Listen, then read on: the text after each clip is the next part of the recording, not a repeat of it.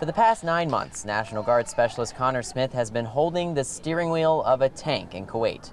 The first thing he got to hold after landing in Myrtle Beach, his newborn daughter, Liliana. It's awesome. Probably, the best feeling ever that I've had so far. The greatest feeling. Liliana was born 6 months ago while Connor was still overseas, and he's been FaceTiming almost every night.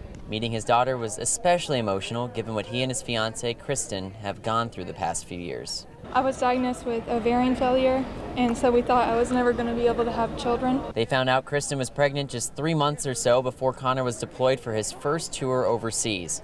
The coronavirus kept Connor from meeting his daughter for an additional 2 weeks because he had to quarantine in Dallas before coming home. It sucked, but we got to order food, and we weren't eating, defect food anymore, so it wasn't too bad. Thank you for your service, sir. Thank you. Operation Welcome Home came to the airport in red, white, and blue with American flags in hand to thank Connor for his service and make the moment a little more special. Connor's hoping some of his fellow soldiers get the same treatment when they get back. I didn't think it was going to be anything like this. I thought it was just going to be a little group, but I like it. Cool thing. You like it? Yeah?